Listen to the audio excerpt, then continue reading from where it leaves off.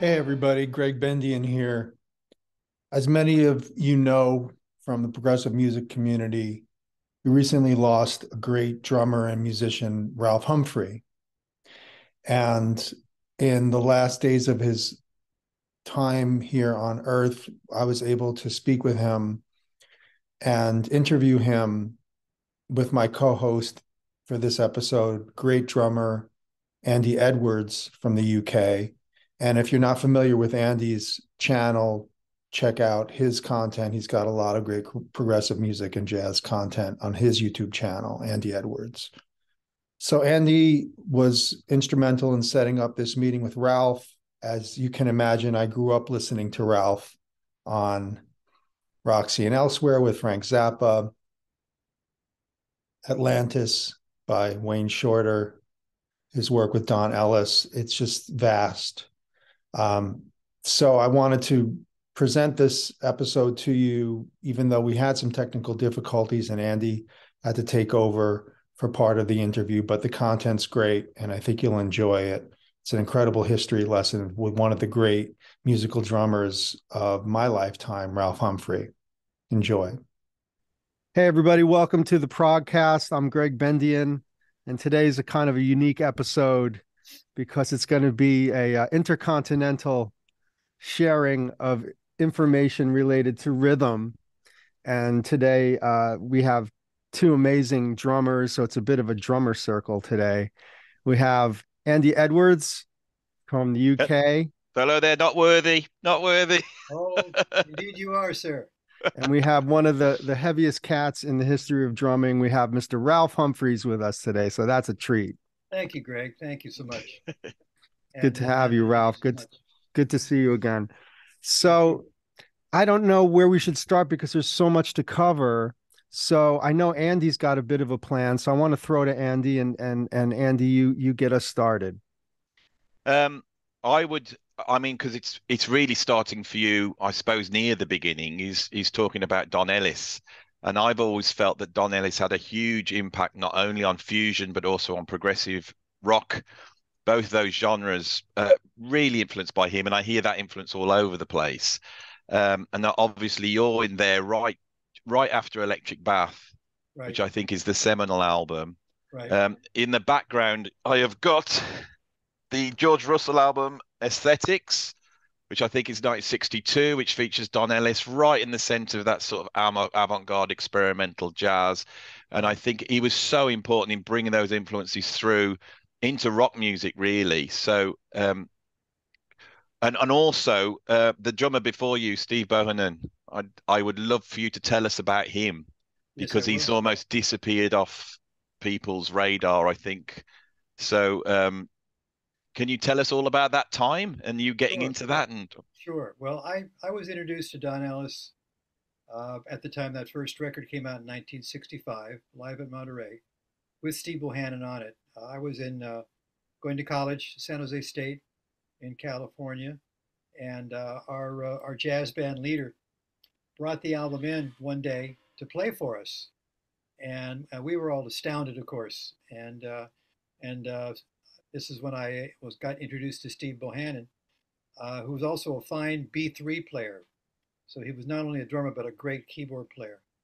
Um, and he had played with Don sometime before with the Hindustani Jazz Sextet. Um, and I got familiar with them after I heard this record.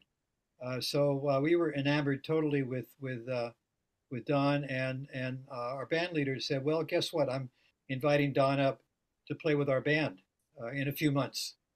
Uh, well, wow, how fortuitous is that? And he's bringing Steve Bohanon with him. So I got a chance to meet Steve right away. and But the thing is, the rehearsal comes, and Don flies in, and we're ready for the rehearsal, but there's no Steve Bohanon. He missed the plane. So guess who got to play the rehearsal? And so that's the beginning of the whole story here with me and Don Ellis, is that he got a chance to hear my potential, because that's all it was at the time. Uh, but I was a good reader. I had always been a good reader, and I clawed through the material, did the best I could, and then Steve showed up for the concert, and I played second drums. And I got a chance to see Steve firsthand do his thing, and just remarkable drummer. Just he really had great instincts. Didn't seem to be bothered at all with time signatures. Had a great feel. Um, the unfortunate thing, of course, is that Steve was killed in a car crash at age 21, and so he never really had a career after that, and it's a shame. Um, but nevertheless, Steve was going to join the services at the NORAD band in Denver to serve out his duties. So he was leaving the band anyhow, and this was me in 1968.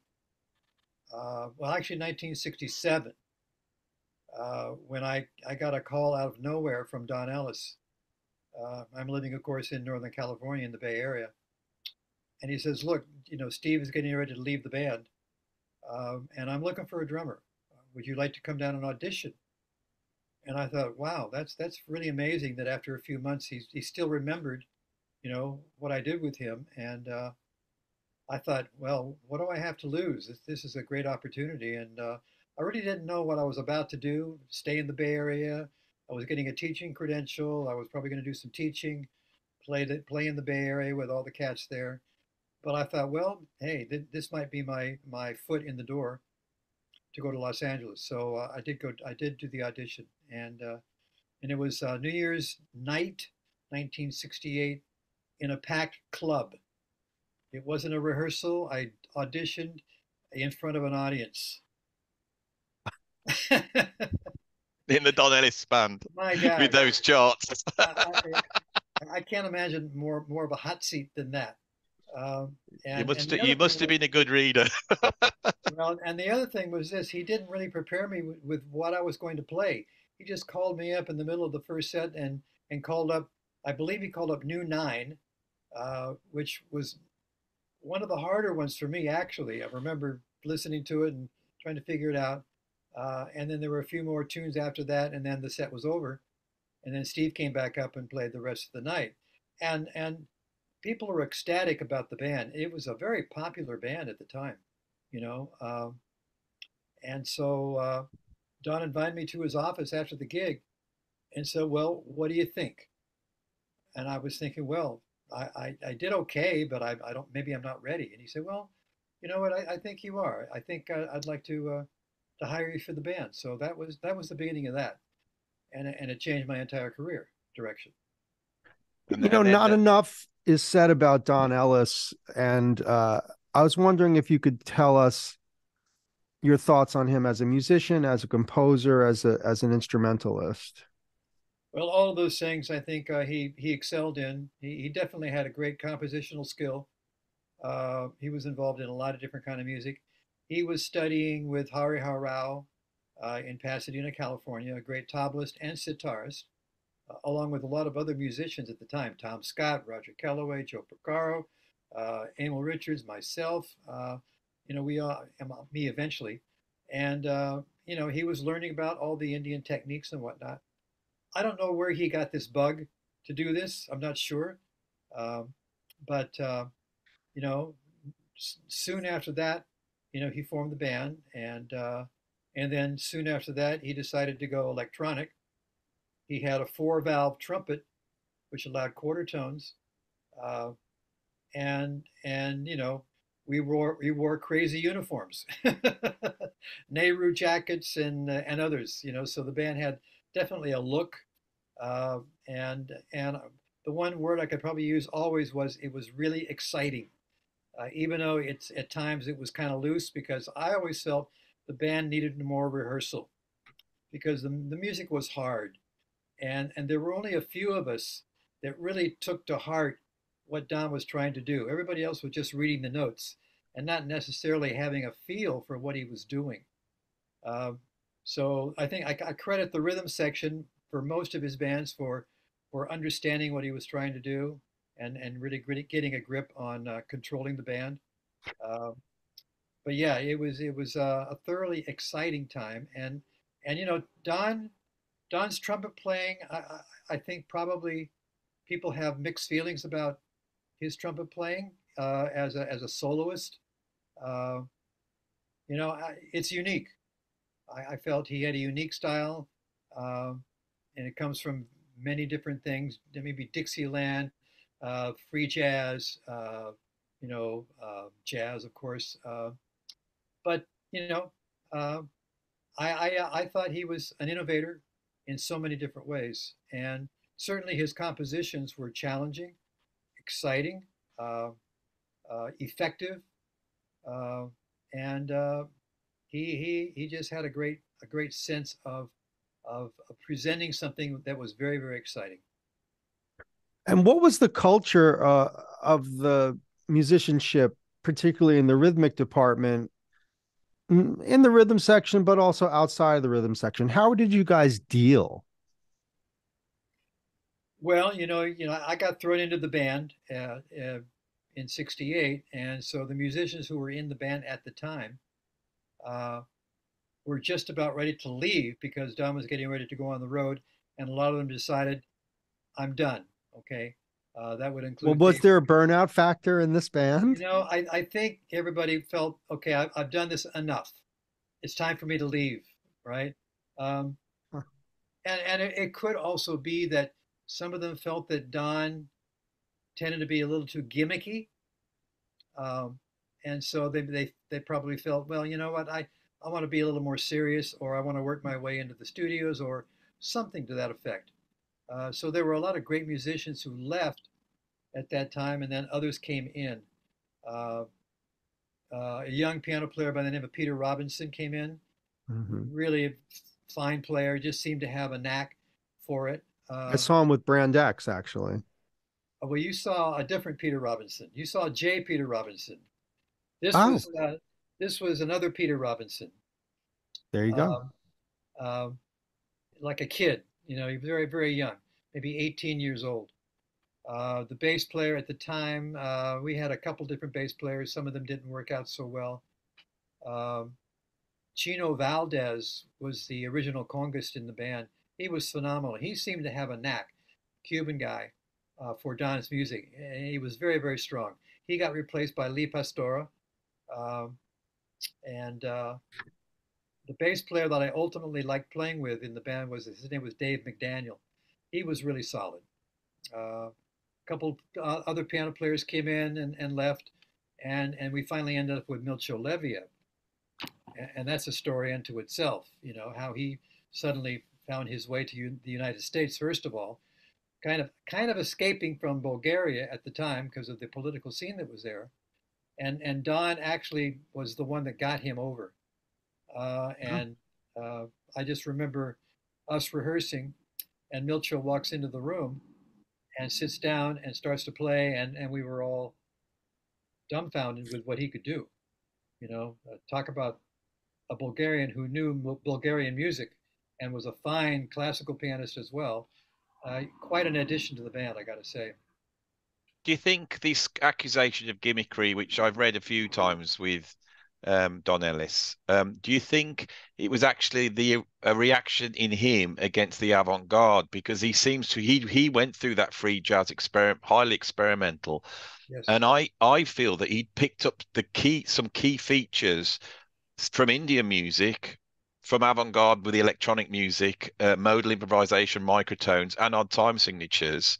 right, And I think it's a work. It's a brilliant with electric bath, a brilliant idea to then fuse that with rock music. Um, and I think, don't you feel like that's the problem with jazz? Is the way anybody who tries to make it accessible, and not, in other words, that means reaching younger people, still right, making heavy music, but reaching younger people, gets right. accused of gimmickry, which of course Miles did with Bitches Brew at the same around the same period of time. Absolutely. I mean, we would play high schools and colleges, so our audience was mostly young, and they were enthralled. They liked the excitement of everything, and the band really put on a great show. Don would always put on a great show. Don had a heart condition. I don't know how long he had it, but I always feel like he was almost over energetic. He would get very, very animated conducting the band. he would get almost act like a kid, just get really, really excited. Um, and so maybe it was just part of his nature, but I think possibly it contributed to the fact that his heart was working really, really hard all those years, and Mm. it finally gave out on him, you know. But he was able to energize the band and the audience every time he played. So here's a question I'd like to ask you, Ralph. Did you play on the soundtrack to the French Connection film? I did. Because I've searched to try and find a credit list for that. Don made an album later, didn't he, called Connection? And I know, but you did definitely play on the soundtrack for Right, that. right. Oh, that's incredible. Well, both French connections actually. Oh, yeah. Yeah. But the second French Connection is different. It's more orchestral in nature. Uh, but yeah, I was involved in both of those. Yeah. If you think of with William Friedkin films like The Exorcist propelled Mike Oldfield to superstardom with Tubular Bells, why did that not happen for Don? I mean, he'd done the incredible soundtrack and almost like groundbreaking Yeah. soundtrack. He is a guy to me who is just pioneering so much stuff in that period. Right. Why Well, don't you think that has I made him a don't know. household name? It could have been that Don, maybe he could have gone that in that direction, which means maybe he would have had to stop playing the band and just do composing. You know, so it could have been his decision not to do that. Uh, but he did do films after that. There were a few films that we did after that. Um, you know, minor films, but uh, you know, he really loved playing. In fact, you know, he started playing drums as well, and put himself in the band as a drummer as well as the third drum set player. And again, he played like a kid, you know, just an excited little kid. He just needed to play, and so he had this energy inside him that I suppose made him who he is. You know, Ralph, you mentioned something earlier which I had to connect for our listeners and for drummers in general, and that is, yes, the Don Ellis band did play in high schools, and one of the high schools they played in was a Pittsburgh high school where there was a student named Vinnie Colaiuta in the audience. I didn't know that. Ah, great. And this, I covered this in my oral history that I did for Yale for Vinny, but he said that changed his life. Wow. That the Don Ellis band came to his high school and did a um, assembly program, you know, for the Right. school. Exactly. Yeah. Can you imagine that coming at you as Oh, a I high know. school music student? And Don would actually, because he wanted people to know what we were doing, we would do little clinics in the afternoon for high schools and colleges for those who were interested, and talk about and demonstrate what we were doing. And I thought that was really cool. You know, like Absolutely. I think that's a huge part of it. You can't complain that people have no idea what you're doing if you can't present to them in some feasible way, right, ground floor entry to the exactly, lobby of what you're doing, you know, exactly, yeah, the Well, on ramp. I must say, Ralph, it's. I'm so pleased you mentioned Roger Kellaway earlier because if you're very eagle-eyed, and I put it there, not knowing whether it would have any connection to this, but behind me is a Roger Kellaway album called Spirit Feel. It was uh-huh. recorded in 1967, and again, that was one of my dad's recordings albums. And when I started drumming, I pulled that out, and it was an education because on the back of that album, Roger Kellaway's explained the time signatures divisions. It's like going to college. And later on, then when I heard Frank Zappa and the Mahavishnu Project, and then eventually Don Ellis, I had a key because of that Roger Kellaway album. So the educational parts, it came out of that album, Right, and it's the same thing with Electric Bath. There was a lot of promotion and marketing around about the time signatures with the explanations. In that, Don would actually have the divisions as titles, wouldn't he? yeah, uh, no, no, I know, yeah, so I think the service to music and to musicians and drummers was an incredible thing. And I My think, just the naturalization, the demystification of rhythm, which is essentially arithmetic. I mean, let's face it, it's not rocket science, as many people think, like, oh, we're in 19 now. Yeah, but there's groups of threes and twos and twos and threes, and you'll find the clave, and once we get you in on that level, try to, you see Indian guys doing this all the time, just trying to keep track of where everything is. That's right. And once you're listening in on that level, I think the enjoyment does increase. Yeah, I talk a lot to my students about the metric system and the linear system, which is about grouping. And I said, yeah, 1916, where's the beat? Well, you may not be able to find it because it's not there, because it's all about subdivisions. And so you need to find out where the main subdivision points are in the cycle and then hang on to that, That's really funny that you mentioned 1916, because this year I'm doing the 50th anniversary of Birds of Fire shows with Mahavishnu Project. Oh wow. And we have been playing celestial terrestrial commuters a lot. Yeah. And finding all of the different ways to divide up 19 in a more musical way than perhaps I've been trying to hang on for dear life in the past. Right. Now I'm sort of really dug into what's the clave, and, if I anticipate some things, and they'll know where I am, and just leaving things out, and just different ways of strategizing 19 so that it doesn't become, in the words of Jan Hammer, like a skipping record. Uh-huh. And that's another thing too, is talking to Jan about this stuff, because I always ask questions of the masters, like what were you guys thinking about? Mm-hmm. And Jan was a drummer and a keyboard player. Can I just jump in about celestial terrestrial commuters? Yeah, I'm friends with a British drummer called Mark Mondesir, who's possibly one of the greatest time signature drummers on the planet. And we were chatting about that 1916, and he goes, "Of course, Andy, they did do one bar of 9/8." And he sung it to me, and I went, "They did, they did." Mark, you've spotted it. So yeah. Mark through me is telling you, Greg, if you're going to do it, you've got to do that bar of 9/8. I'm going to make sure Mark watches and checks you for it. Let me tell you something, Mark and Andy. I am such a stickler about that stuff. Whereas in later versions of Mahavishnu, John simplified some of the pieces for blowing, Sanctuary, where there are extra beats added, where there are beats taken away from things. He simplified that. Well, we don't simplify anything. So you're right. There's a clip off of one of the 19 to get a bar of 18. and you better be right. Yeah, because otherwise you get it, it's so easy to fall off, and you got to know that that's going to happen, and then everybody looks at each other and we just laugh about it.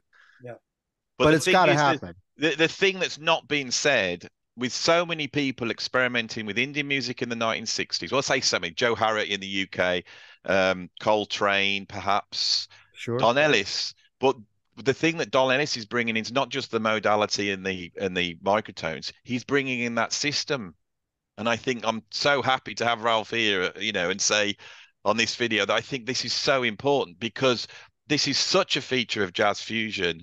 Here we are talking about the Mahavishnu Orchestra as though they get the credit for 19, but actually the work's already been done, and actually been done 67, 68 before anyone's even got their head round fusion. It's it's an incredible thing. Have you got any, because you played with Frank Zappa, Ralph, have you got any sort of observations of how what Don did transferred through to what Frank was doing? That's a good question, and I really don't know if Frank was aware of Don. I always felt that everything Frank did came out of Frank. He was certainly influenced by the French composers of the late 19th century for his more classical stuff. Whereas it should be said. the blues guitar stuff that he was influenced heavily by. I don't know that he ever had a chance to listen to or be aware of Don Ellis. I just don't know the answer to that question. Mm.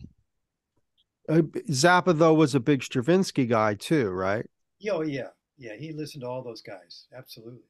Perez, Stravinsky, Perez, Bartok. exactly. I think he had a correspondence with Perez, and Perez sent him a score of ionization, and I'm sure Frank sculled over that, and it developed his style. Part of his style. It's Yeah, so Frank, interesting. Frank is such an interesting figure. I'd love to know anything about how you guys rehearsed that music, and you and Chester together, or anything you want to tell us about how you well, put it together. where Don's band didn't do enough rehearsal, Frank's band did a lot of rehearsal. How did you get the gig before we go there? How did you get the gig? How did because obviously you were with Don for a number of years. Right. You do the Soaring album, which is my favorite Don Ellis album. Uh-huh. Incredible. You and I was saying to Greg, you're the drummer on Whiplash. You're the original Whiplash drummer, I am. which I which I think people don't realize. Of course they don't. Yeah.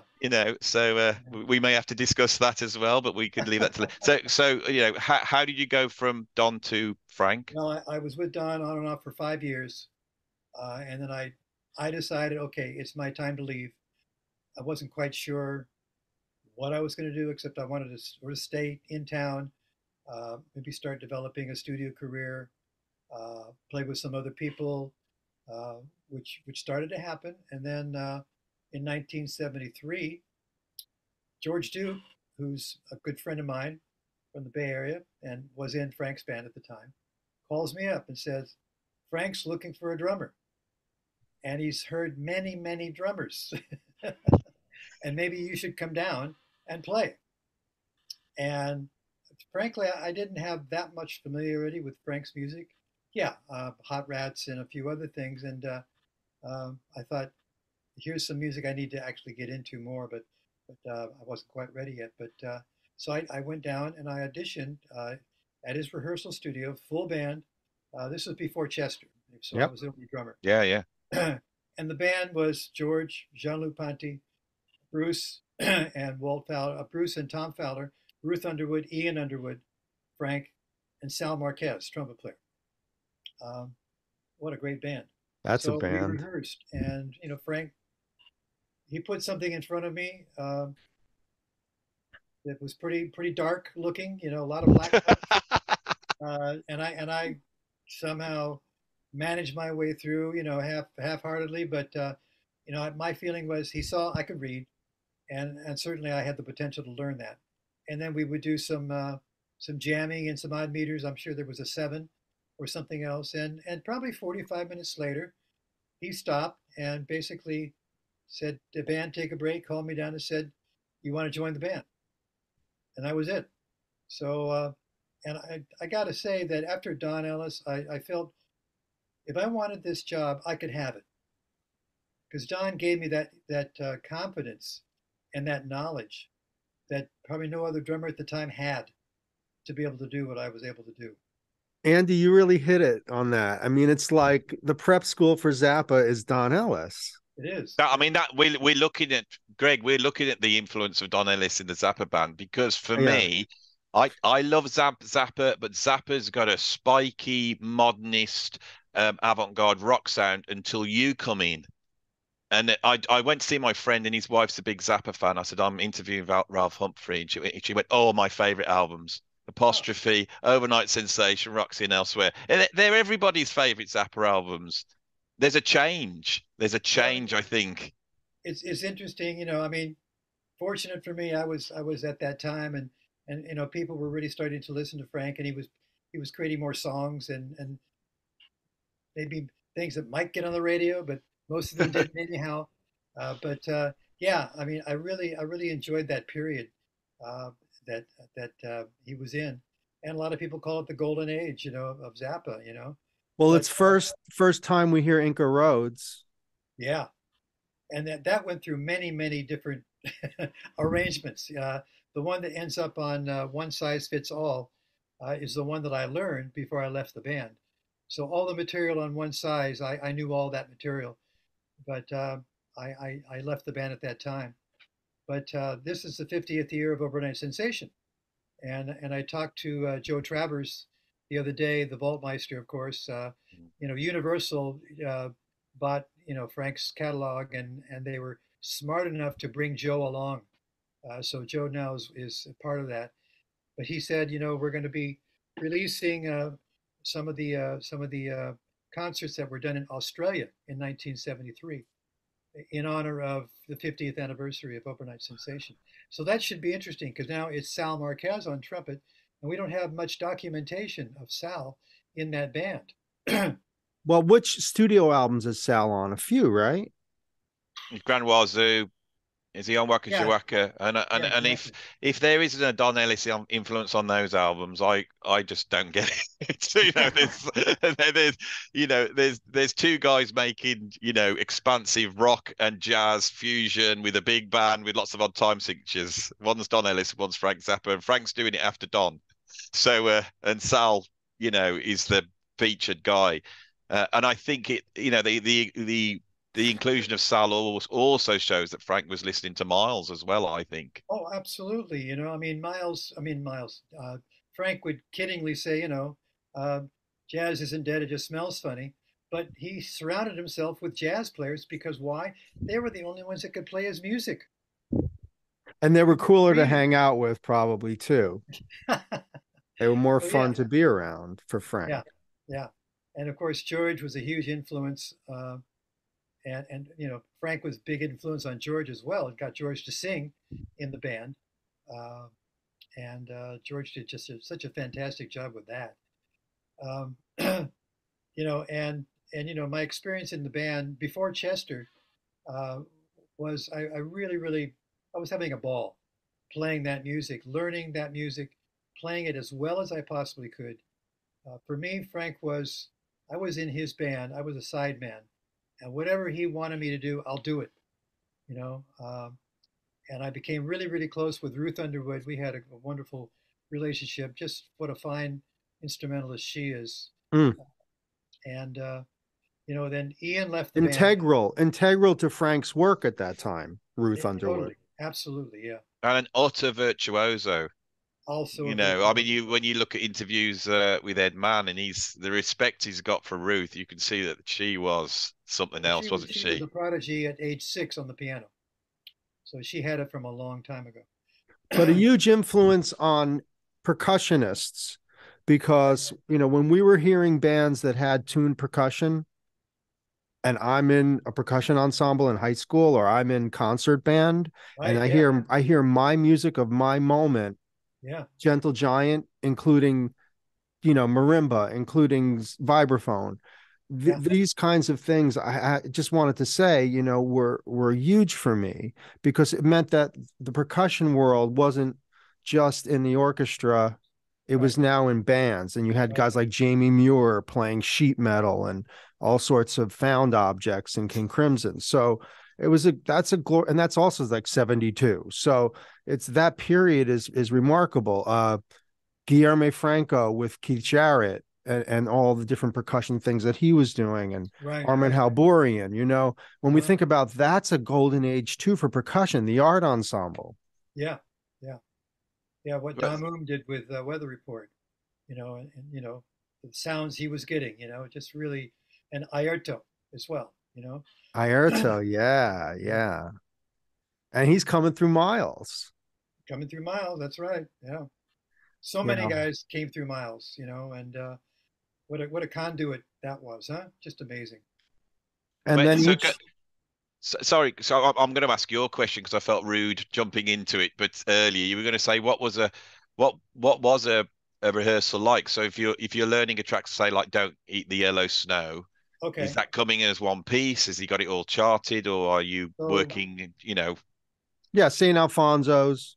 all Yeah. that. So he would be events finally put together. So we rehearse an event at a time, and people would be writing notes down that Frank would be dictating, I had a tape recorder rolling for the rehearsal.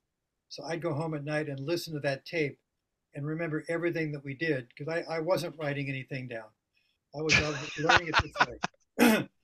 I wanted to learn it this way. Wow. I didn't need to write it because I'm a very melodic guy too. I played clarinet for a number of years, and so to me, melody, I related to the melody, and that would tell me what the rhythm was. If I Sure. could sing the melody and relate to the melody, I knew what the rhythm was. But other people were having to write things out. Excuse me. So we would come to the rehearsal the next day and go over, what we had rehearsed the previous day, and Frank would expect everybody to have their parts together. And in fact they did. And so then he would say, okay, let's do the next event. I'm putting this thing together, and eventually after 5 days, we'd have something like St. Alfonso's or Inca Rose or whatever we were working on as a piece of music, and then we would rehearse the heck out of it, and then Frank would change it. you know he was constantly messing with it. Well, let's do this here instead, and then let's do this here instead, and then I have these hand signals which could change everything on a dime. And we would insert a little element in the middle of something. And so we had to learn quite a few things that and it meant that we had to keep our eye on Frank at all times because you never knew what he was about to do. Can you So the tell us a rehearsals little? were intense, but by the end of the rehearsal time, we knew the music, it was memorized, and we were ready to go. Did you keep your cheat sheets? No, I don't know that I had many, actually. Like I said, I decided to learn the music just by listening to it, and obviously recording it so I could play it back and listen to it and recall what it was. And so to this day, I mean, I I, re, I retain music pretty well. I don't retain much of anything else, but I really do retain music. Good And auditory memory. yes, yeah, exactly. Well, So this is really interesting because I interviewed Narada Michael Walden last year, and I asked him the same question. I said, when you joined the Mahavishnu Orchestra, did you have charts? And he went, there ain't no charts at that level. yeah, well, he's right. And He's right. it's so, and I think, yeah, you may work on your reading, make sure you can nail this. But this was the forefront of what was going on, wasn't it? So I suppose Frank maybe not didn't quite know where he was going with it and needed musicians that are malleable perhaps and could Oh Well, yeah. then Ralph, you're so involved with education. So I know that you see different types of learning of music, and it's interesting, right? So Yeah. I just find it now so few kids want to learn to read because they're able to make music so naturally, so organically, even, including the computer. But just that musicality comes through, and to place the value of sight reading on top of that Yeah. seems in some ways less and less relevant. Am I wrong there? No, I think I think a lot of people do have that attitude that reading is not as important as it used to be because of how we learn now. But part of it is just being lazy and not learning how to read. Because it could serve you well at some point. I mean, if you're looking at doing a a musical, being in a pit band, you better know how to read. You know, if you're playing in a concert band or a concert orchestra, you need to know how to read. And then if you're going to play with Frank Zappa, you better know how to read. You know, What was the most challenging Zappa piece for you? oh gosh, I guess it would depend. Some of the faster stuff for sure. Uh, That seven thing in Inca Roads? and yes, that, and also Redunzel, the real fast 3/4. I mm, mean, it was burning. Um, but in terms of some of the reading stuff, the most difficult thing I think maybe we had to learn was something called the bebop tango. You yeah. know, uh, which is a kind of a precursor to the black page. In terms of its blackness. Um, but it wasn't a drum solo. It was an ensemble piece. But you know, Frank would take the liberty to change tempos on us a lot of times and play things almost faster than we could actually play. So he was constantly challenging the band on the bandstand uh, to do what he wanted us to do. Uh, for me, okay, go for it. I hope that we hang in there, and almost always we did. But I So love this ethic of spontaneity in Frank's work. There's this yeah, exactitude, and then there's this complete wildness. that's right, exactly. Yeah, yeah. He knew how to put on a show. He really did. What was John Ponte's input in that band? What was his input? Yeah. Not much. I think he was just one of the instrumentalists that just played so well and added a great thing to Frank's music. But Frank would dictate to Jean-Luc what he wanted him to do, and Jean-Luc would just do it. So I don't see that. I don't think it went the other way. Mm. I'm glad you brought up Jean-Luc because I know in conversations that I've had with Jean-Luc, he cites Frank as an inspiration for composition. Right. Because I don't think Jean-Luc gets enough credit for his composing. He's quite a composer. I agree with you. And Yeah. for that reason of, yes, he will have things return and modulate. He will have variation. He will have transitional sections. There's going to be material more so than there would have been in Mahavishnu very often. So you see Right. the Zappa influence, not the Mahavishnu influence in Ponte. And he Right. talks about how Frank could take one idea, and change it and develop it. Yeah. And how you don't need 7 ideas. You could have 2 ideas, 3 ideas. Exactly. No, Yeah. you're right. The interesting thing with Frank is he presented 2 musicians in his time, didn't he? Jean-Luc Ponty with King Kong and El Shanker with Touch Me There, both violin players and both Right. who went on to play with John McLaughlin. Very I strange. I was one of the audience members for 78 Halloween where Shankar sat in every night with Vinny on drums Wow. in 13 and all of this stuff. I mean, we were weeping. We had never heard drumming like that. I knew Shakti, so we knew who Shankar was. Right. But he came out and it's one of those modal odd meter things, and the drummer's going to kick the soloist, and Shankar and Vinny, I'll never forget it. Wow. It's on one of the You Can't Do staged. I mean, 1 2 1 2 3 1 2 3 4 1 2 1 2 3 1 2 3. There you go. And there's the Don Ellis thing of Zappa letting the audience in on the internal workings of that tune on that track. Right. Right. Incredible. What was your motivation to then? Could you tell us a little about with Chester coming in? What was the decision for him to bring 2 drummers in? Again, Don had used 2 drummers. I will point these out as we go. But why did Frank bring in another drummer?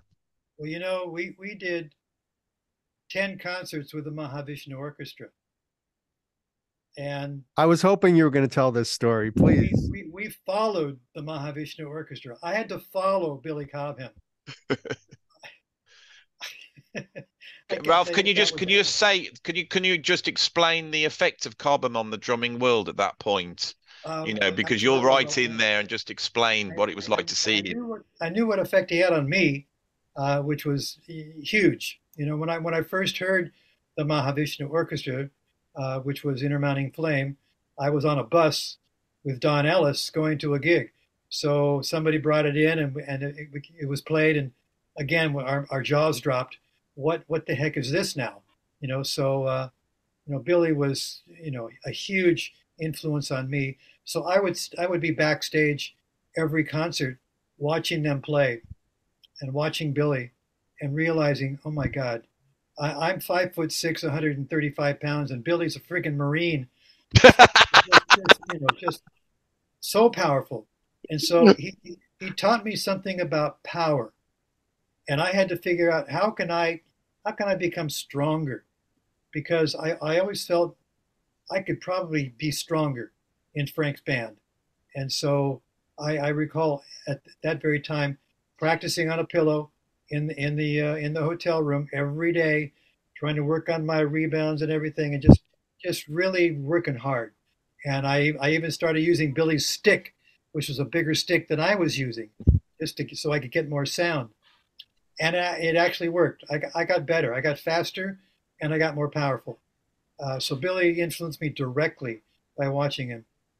But the band would blow me away every night. And then, my thinking was, how am I going to come out on stage now and play? And it occurred to me immediately, I have to play Frank's music. I have to be in Frank's band. I got to forget about what I just saw with Mahavishnu. I can't compete. I'm not going to compete. And so that was a good lesson for me. Play what you know in this band, be appreciated for what this band is doing, different than what that band is doing. And so that was a good lesson for me. And of course I got to chat with Billy and backstage and whatnot. And you know, you talk a lot, Andy, about Billy and being a part of the whole fusion thing, and maybe being in the top 3 or 4 drummers that you know gave us that style. But going back to Chester, so after playing those 10 concerts with the Mahavishnu, um, and Ruth Underwood sort of cites this later on when we had a discussion, a round table with Chad and Chester and myself and Ruth and Terry. Yeah, Ruth thought maybe Frank realized the power that was coming off the band with the Mahavishnu, and in order to get that in his band, he needed to add another drummer. So that's one theory. Maybe it's true, maybe it's not. Um, I don't really know. Um, I but think all I know is, right. Chester has spoken about that being the case. Okay. But Yeah. after that, I arrived at a new set of rehearsals because we were getting ready to go on the road again. And lo and behold, there's 2 drum sets on the stage.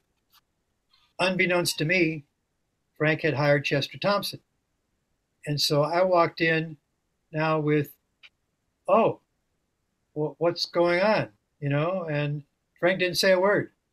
And I met Chester, and suddenly he was in the band. And so it's like, well, how's this going to work out?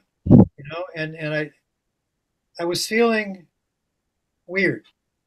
I didn't know what this meant. What was my role going to be? Was it going to change? Uh, was Frank not happy with what I was doing? A thousand things went through my head.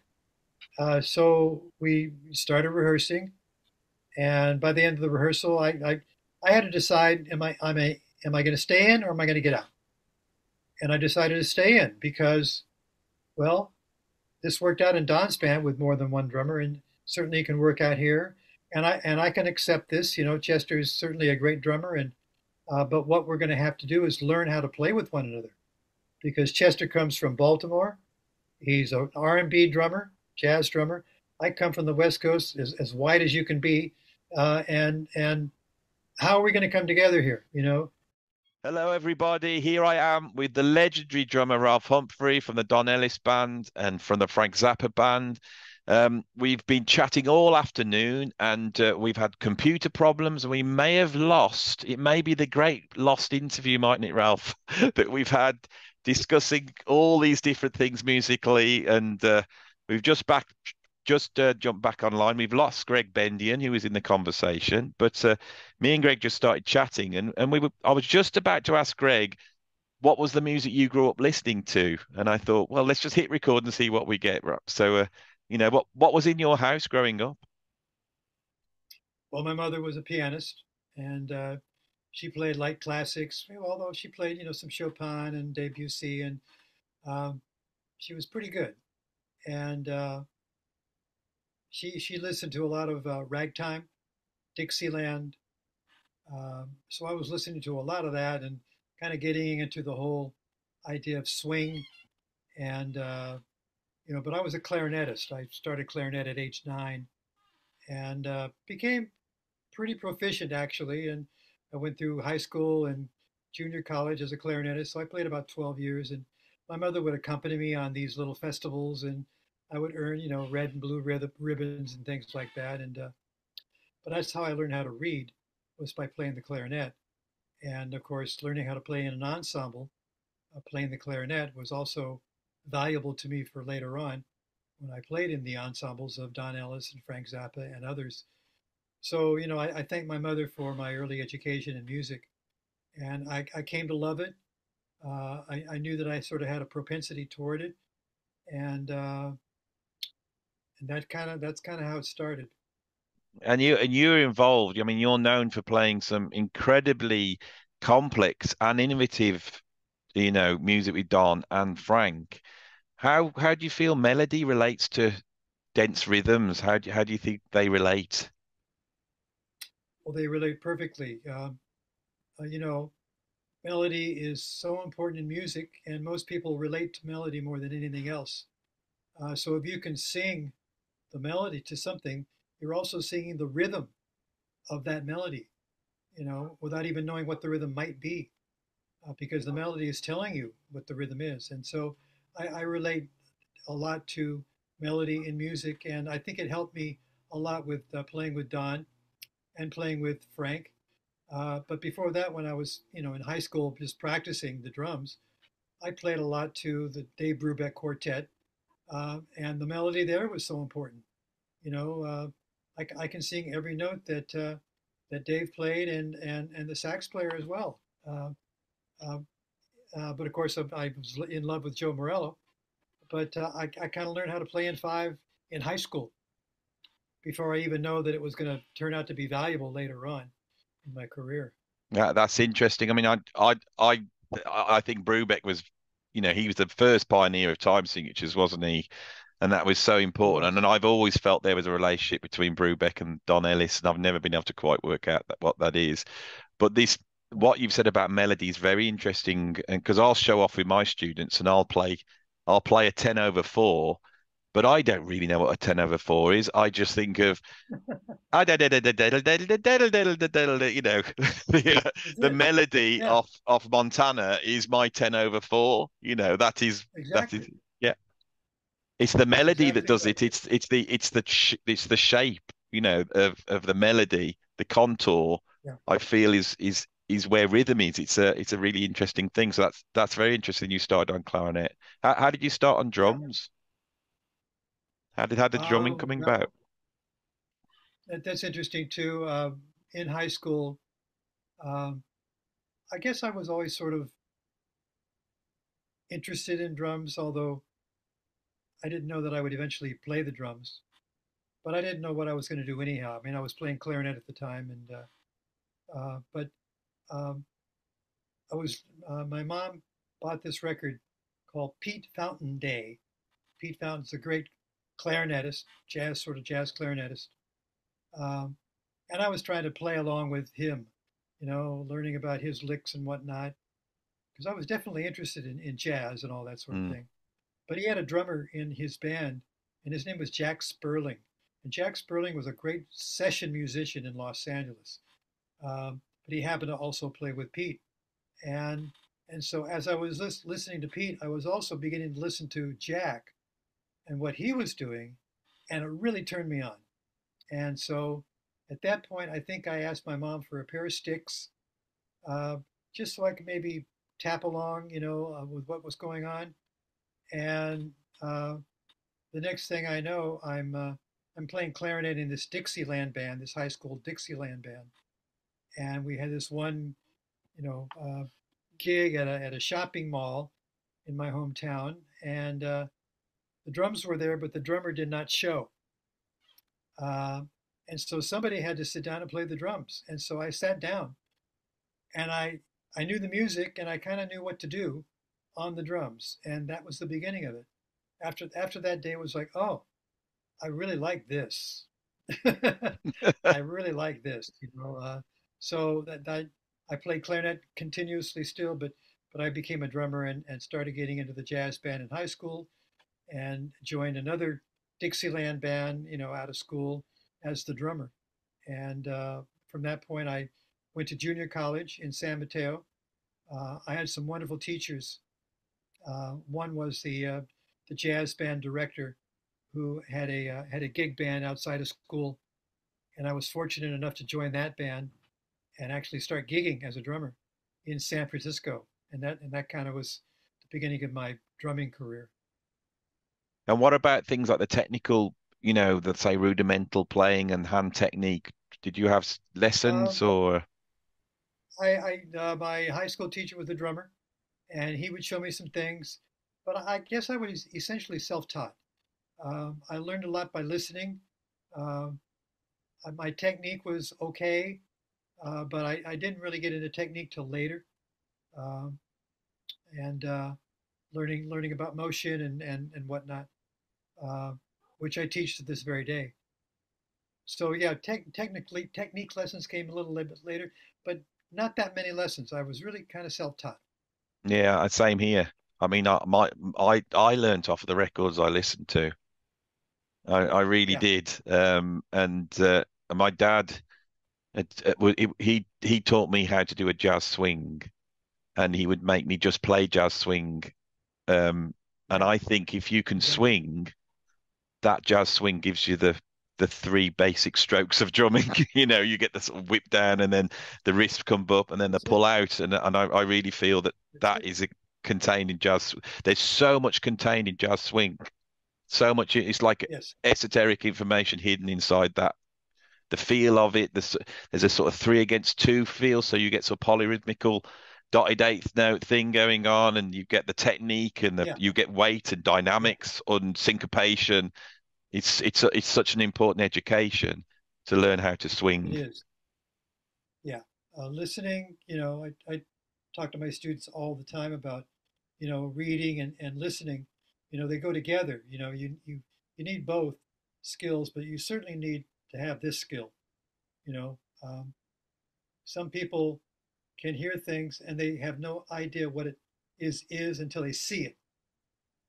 Other people, um, you know, don't need to see it. They just hear it and can play it. And I don't know. I think that's a gift that many of us have, that we can actually hear something and actually play it back or sing it or whatever, and have a sort of a natural understanding of what it is. Maybe we can't write it because maybe our skill there is not so good. But fortunately for me, because I played clarinet, I really learned how to read. And then playing percussion instruments later on in college also helped me out a lot. And did you feel when you got the gig with the Don Ellis band, was it the reading, or obviously you've got a lot of understanding of sort of wind ensembles and orchestration as well, playing the clarinet. So did you feel that was the thing that sort of Don spotted? It was a combination of things. Again, I for some reason had a skill to understand what he was talking to me about regarding rhythm, and how the Eastern way of rhythm is definitely different than the Western way of rhythm in terms of how you analyze it, how you play it, how you hear it, and the grouping concept. Uh, that was so enlightening, and I totally understood it. What I had to do was learn how to feel it, understand the mechanics. I got that. Then it was to, how do you get loose in this? And that was probably the thing that I was trying to work on as I played in the band, was I want to feel free in 9 or in 7 or even in 19. How do I open it up? And I think Don really helped me there to learn how to do that. And I was able eventually to feel pretty comfortable in just about any time signature. Um, What can you? I mean, obviously we've done this interview and it's all sort of gone a little bit wrong. So anyone's watching this, we've been talking for about an hour, haven't we? And then the computers crashed. Oh yeah, And I yeah. said to Ralph, we can't talk about that again. But I really would like to get across to my viewers the importance of Don Ellis and the influence he had on not only jazz rock and prog. Could you just talk a bit about that, what you felt he brought to the music scene at that time? Yeah, well, because that was happening in 1965 with his band, and I had the good fortune of being turned on to that first record by my college teacher. Um, I was enthralled with what I was hearing. I'd never heard anything like it before. I loved who the drummer was, Steve Bohannon. I felt that he was playing some really interesting stuff, and and the band director told the band, "I'm bringing Don in to play with our band in a few months, and so we're going to play some of this material." And I thought, oh boy, this is going to be fun. And he said, "And we're bringing his drummer as well." So during that time, I had a chance to really dig into the record and listen to it all. I think eventually we got sent charts, which was helpful so I could see the relationship of what I was hearing to what the chart looked like. And of course, Don's charts were not written in a typical way. He would write out the subdivision. Yeah, there would be a time signature, but there would also be a subdivision of that time signature. Um, so you could see the linear fashion of the rhythm, the cyclic fashion of the rhythm. And so as I watched the written music and listened to them playing, I was able to sort of bring the two together and really understand where his music was coming from, and as advanced as it was, because no one else was doing that. And I listened to the drummer a lot. I loved his energy. I loved his way he set things up. He just seemed very comfortable in what he was doing. And so lo and behold, when Don did come up to play with our band, uh, his drummer Steve missed the airplane and did not play the rehearsal. I got to play the rehearsal. Mm. So that was a huge education right there, and it gave Don a chance to hear where I was coming from at the time, and certainly at the very least I had some potential, and he saw that because later on he gave me a call a few months later and said, "Please come down and audition for the band," which is what I did. Yeah, you're such a gentleman, Ralph, because I can tell you're a heavyweight studio player because you're doing a second take on this. For all you watching, we've been chatting for ages with the great Gregg Bendian, and I'm sat here and it's like these computers crashed. Greg's gone, so I thought, well, I'll get we'll hit record and we'll have a chat. And you're doing a second take, and it's absolutely perfect. So I respect for able to do that.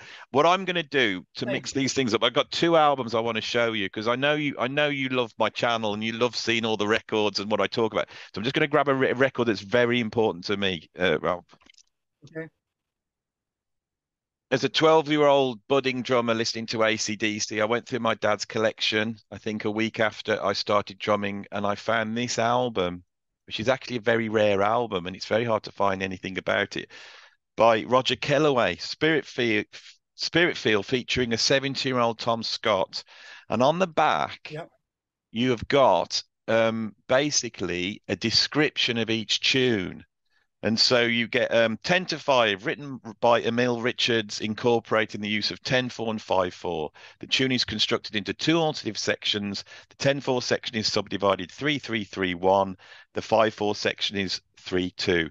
This was so important. And I Yeah. brought it, talking to you, even though you're not on this album, I brought it in because I felt you must have connections with these guys: Roger Kellaway, Tom Scott, Chuck Domenico, John Guerin, Paul Beaver, Red Mitchell. I mean, the great Red Mitchell. Yep.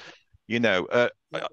um, that that it was such an incredible breakthrough, wasn't it? It was what Don brought from Indian music into the way we all now play drums. This what I call additive rhythm. How would you describe it? This rather than dividing everything up into the crotchet, this idea of having clusters of 16th notes or Yep. eighth notes, Absolutely.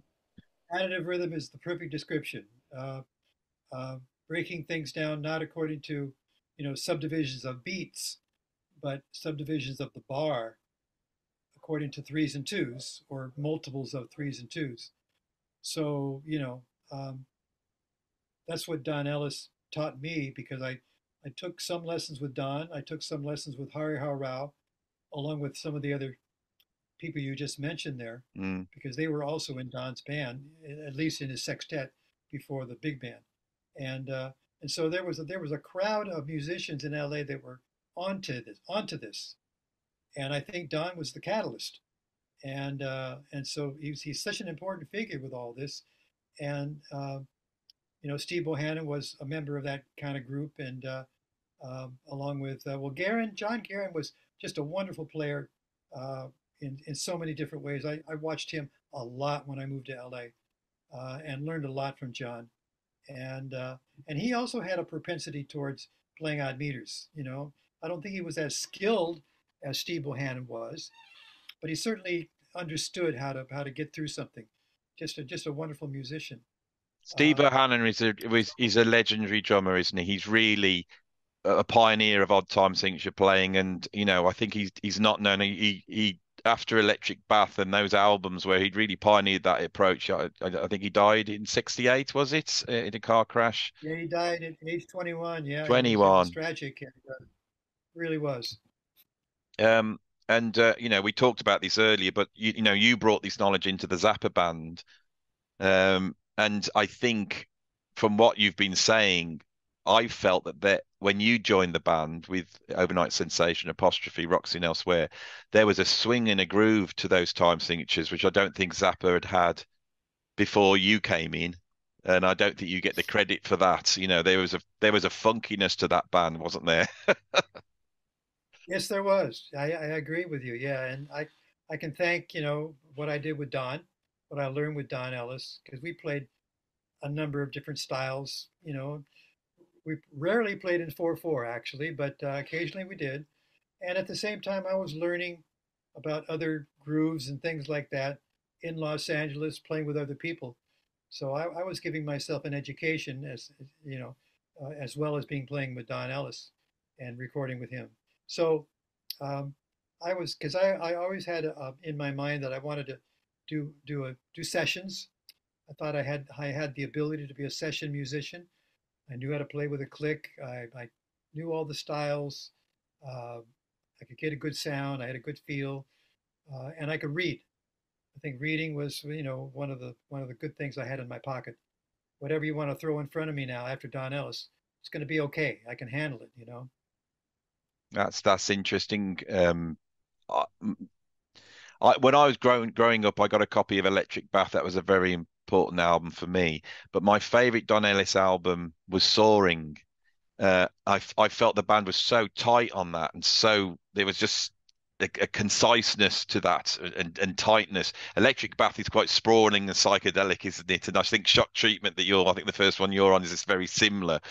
But Soaring, Yes. and I love that album. It's since sort of gone down into drum history because it contains the tune Whiplash. You are the original Whiplash drummer. So can you tell us a little bit about that album and a little bit about that session? Well, I agree with you that the band does sound tighter on that record. Um, I don't know why. We probably rehearsed those tunes and played them on the road before we recorded, so everybody was pretty familiar with the material. But yeah, that Whiplash is on that record, and of course the ensuing movie featuring that song. Um, I, I I had a hard time watching that movie, by the way. Well, I mean, this is going to be the great moment of this video. I think is that the original Whiplash drummer. Here you are, Ralph, and I don't think you've got credit for that. That when they made that film and they wanted a hard drum track, they went for Mr. Ralph Humphrey and his performance on that tune. So, what do you think of the film? Well, I can't agree with the film regarding the leader, his treatment of the band and especially the drummer. I mean, that's just not how you do things. So I was troubled with that. Um, and Hank Levy, the composer of that film. And are you still there? Yeah, I'm just having a little bit of problems now. Okay, good. Yeah, because You can Hank. you can still hear me, can't you? Okay, Hank Levy is the composer of that tune, and Hank wrote a lot for Don. And Hank had a great band in Baltimore at Towson State College, and Don found in Hank a sort of enjoyment of how he was writing, and I think it helped Don to bridge the gap between Don's sort of crazy compositions and Hank's more in the groove, in the pocket kind of thing. So Mm. Whiplash was kind of a pocket tune, in seven, and the fact that they ended up using the song in the film Whiplash, I thought was kind of interesting. But nobody ever contacted me to talk about my performance of the original Whiplash, or even ask me to play on that film. They did it completely separate from you know from me and my knowledge of it. So when it came out, I was sort of I chuckled. I bet you did. Yeah, When I watched it, I thought as a piece of entertainment, I was entertained by it. And I was drawn into the characters yeah, as a description of how music's made. It just lacks the love. I mean, for me, great music is an expression of love. I mean, I'm played for yeah, 40 years. Took me a while to realize it, but you're yeah. you're with the musicians because you love them, and that's how you get performances out of people. I mean, people can be harsh. I'm sure Frank Zappa was harsh with you, but it's a different type of harshness, isn't it? It's Well, not. it was. Yeah, I mean, I could handle Frank because I respected him so much for his compositions and what he wanted.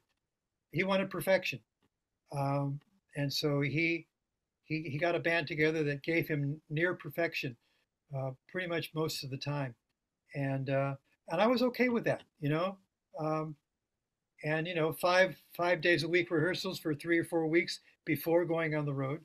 That was the routine, and so by the time 4 weeks was up, we were ready to go, and that's why the band came off so well because it was so darn tight, playing this really difficult music, But and those albums are the most accessible albums, and he doesn't compromise. It's also got another level of metric density from what he went before. The compositions in mixed the middle section of Montana, Saint Alfonso, oh yeah. bebop tango.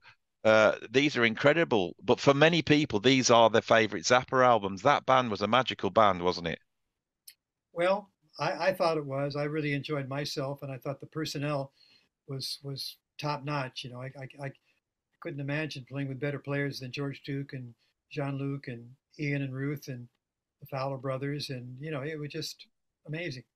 He brought something out of George Duke, didn't he? Because George Duke was They a did. heavyweight jazz pianist, and Frank turned him Enjoyed. into this pop star songwriter, funky Parliament funkadelic, Yeah, virtuoso jazz keyboardist. absolutely. George brought the funk in the band, and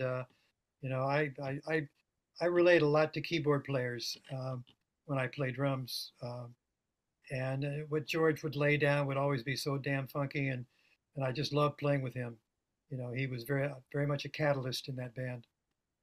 Um, after you left Frank Zappa, was that you said you wanted to pursue a career as a session player. Was that the reason why? I this is funny. People, leave bands for various reasons. Um, I came to a point in 1974, and I can't remember the exact moment that happened, but I just felt I've done my time. I've done this. I've really enjoyed it, but I want to do something else. And so I made the decision to leave the band. And you know, um, I never knew how Frank felt about that, whether he was ready for me to leave the band or it didn't seem to bother him because he went straight ahead and Chester, went from that point on. But I felt fine about it. I didn't miss playing in the band. I really felt like I contributed a lot. I had a lot of fun. Traveled the world, met some wonderful people that I still am friends with to this day. And but I wanted to do something else. Ralph, before you split, man, thank you so much. I mean, this is just an honor to talk to you, but I have to Thank you. ask you about one of my favorite recordings that you're on. And we just recently lost Wayne Shorter. Yeah. I was wondering if you could talk about the Atlantis sessions. Well, thank you. That was a special moment for me. I have to say, being in love with Miles and Wayne and the whole '63 through '68 band with Tony and Herbie. I mean, I can't tell you how much I played those records and how much I love that band. Um, and then Wayne going to Weather Report and loving that band. Um, so Were you ever up for Weather Report? No, I guess that's the one band I wish I could have played with. That would have been Ralph, you did wonderful. on this one. That's the closest I got. Yes, a close. Yeah, this. I was just. Before we started recording, I was. This album was so important to me growing up. This was, you know, this is one of my dad's albums, and I learned every single track. And for me, the definitive version of Birdland is the one on here with Oh, you thank and you. Jeff Porcaro drumming. So Joe Vitarelli, the composer of Endangered Species, I had worked for him before, and so Wayne Endangered Species is not a Wayne composition? apparently not. I know. Uh, Now maybe there was collaboration, and maybe I'm wrong, but I think Joe got credit for the composing of that tune. but it's such a Wayne tune. It's such a Wayne tune. Of course it is. I know. So we need to find the answer to that one. Okay. That's interesting. I didn't know Wayne collaborated compositionally. I thought Wayne had Well, so everything. maybe it's strictly Wayne, and he had Joe put it down on the synthesizers. Well, because that's also an interesting turning point in Wayne's career because now what he's doing a lot more MIDI, he's doing a lot more Yeah.